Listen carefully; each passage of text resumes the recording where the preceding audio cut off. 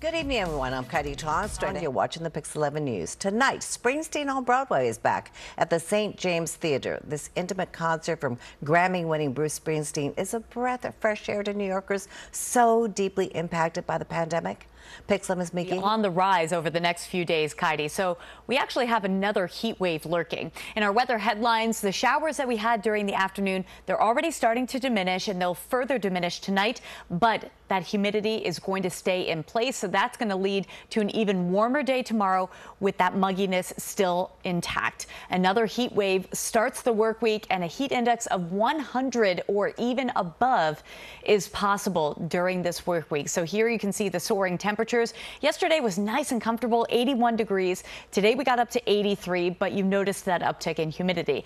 Tomorrow you'll really feel it, 88 and then 91 degrees on Monday, and that will be the start of another heat wave, and the heat advisory will already be in place for portions of northern New Jersey. You can see that just across the river, Bergen, Passaic, Essex, Hudson, that's places like Hoboken and into Newark. You're going to have that heat advisory in place for tomorrow afternoon through early Monday. So satellite and radar, you can kind of see on this wide view those showers that we had during the afternoon dissipating. The bigger threat for rain will come in the form of a cold front, but that is still several days away. So in the meantime, we're just going to be tracking a few light spotty showers. In fact, tomorrow's showers are going to be even lighter than what we had today. So taking this in to the future with our future cast, showing that we'll just have some patchy clouds, maybe a couple little misty spots tomorrow morning, and then a couple pop-up showers develop tomorrow afternoon.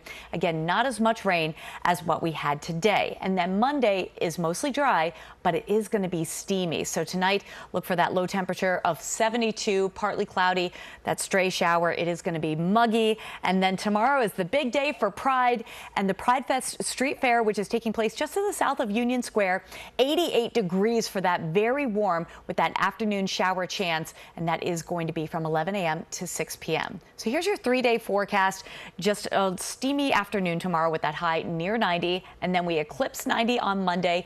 Tuesday, Kaity, we could see the hottest temperature we've had so far in 2021.